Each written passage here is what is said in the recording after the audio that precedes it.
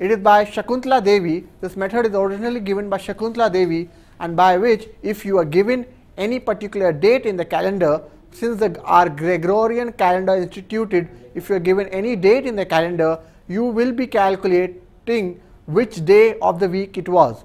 Whether it was a Monday, whether it was a Saturday, you will be able to find out with the help of this powerful system.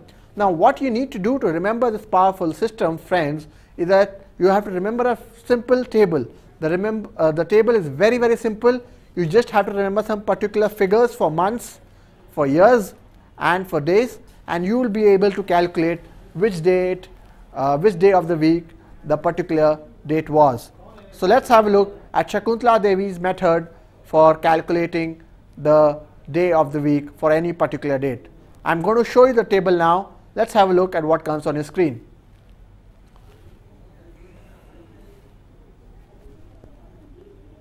Friends, you can see that you have a month table. I'm giving you a month table, and then you can see some figures next to a particular month. So say January has 0, February has 3, March has 3, April 6, May 1, June 4, July 6, August 2, September 5, October 0, November 3, and December 5. So if you just go through the numbers, it's 0336, 1462, 5035.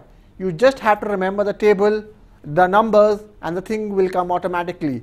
Just remember the sequence of numbers. Divide it in groups of 4. Say the first group is 0336, the second group is 1462, and 5035, the last group. So say it in your minds, repeat it: 0336, 1462, 5035. With this, you will be able to remember the month table. Now I'm going to show you the year table. Let us have a look at the year table.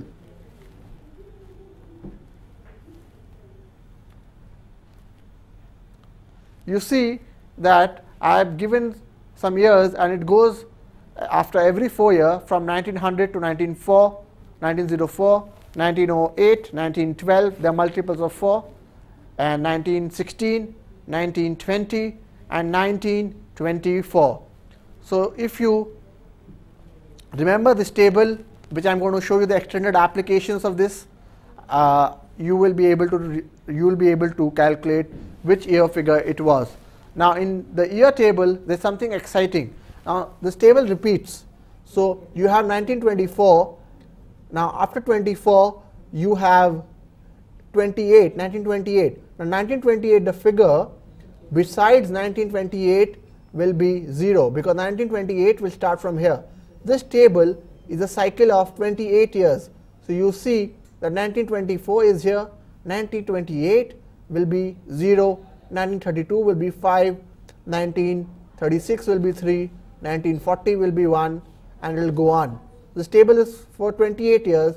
So if you have to find which number will be very fast, so you have 24 and 28 will be the next year, and if you have to say the cycle is 28 years, 1952 will be 2 again. So 24, the cycle repeats after 28 years. So your year figure will be 2. Now I'm going to show you the day figure. Let's have a look. The day table. Sunday stands for 0, Monday stands for 1, Tuesday stands for 2, Wednesday for 3, Thursday for 4, Friday for 5, and Saturday for 6. This is your day table, friends, which you have to find. You will come at this figure, and then this will correspond to the day figure. Also you have to remember is the century figure. The century table I am giving you. For the 21st century, we have -1. For the 20th century, I have 0. For the 19th century, I have 2. For the 18th century, I have 4. And the 17th century, I have 6. So friends, you just have to remember this table. I'll just go back to the year table again, and then I'm going to show you a way to remember this. So you have, say, 0531, 642. Remember it in groups of 4. So you have the first group 0531. Say it in your mind, 0531, and then you have 6, 4, 2. So I again go to the month table. So you have first group 0336, 1462, 5035. Then the year table you have 0531, 642. If you just remember it in the sequences of 4, you will be able to do this. So month table once again for you: 0336, 1462, 5035. The year table 0531, 642. So let's have a look at a sum now. Let's have a look at a sum. And how do we do it? Say I give you a date. Say 9th April 1932. 9th April 1932. Pay very close attention. This is very important. What we first have is a date figure.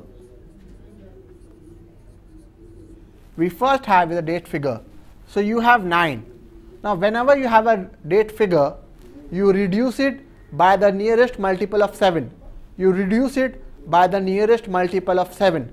So you have 9, you reduce it by the nearest multiple of 7, which is 7. You reduce it by 7 and it gives you 2. So date figure is 9 minus 7 gives you 2. Month figure.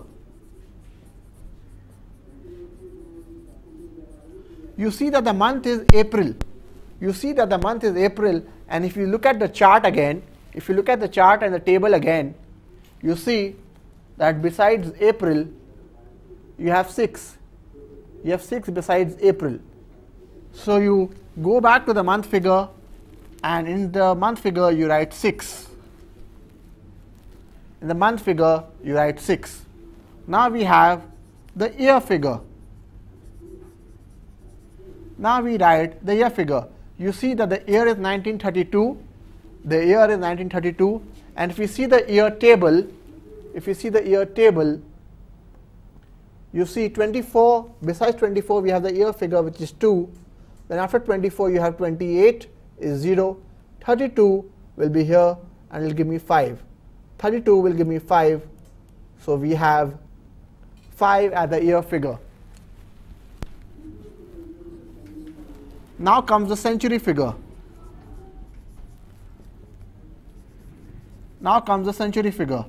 1932, friends, is 20th century. 1932, friends, is 20th century. And if you go back to the table again,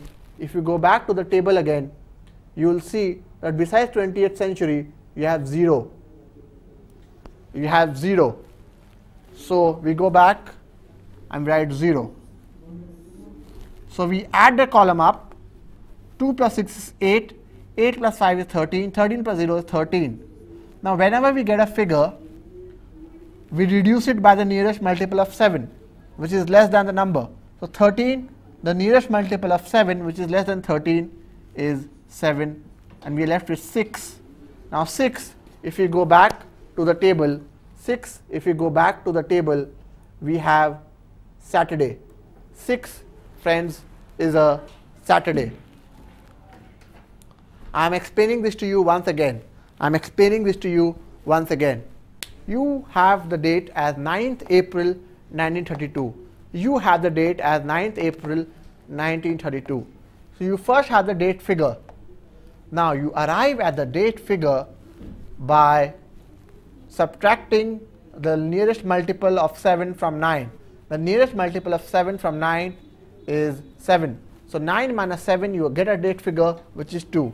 Now you come at the month figure. So if you look at the chart, next to April is 6. So your month figure is 6. Your year figure, friends, is 5. If you look at the chart again, you have 24, then you have 28 and 32. Next to 32 is 5. So your year figure is 5. Your century figure, friends, if you go look at the chart again, will be 0. The century figure will be 0. You total it up and you have 13 minus 7. You reduce the nearest multiple of 7 from of 13. 13 minus 7 gives you 6. 6, if you refer, it is a Saturday. 6 is a Saturday. Now, friends,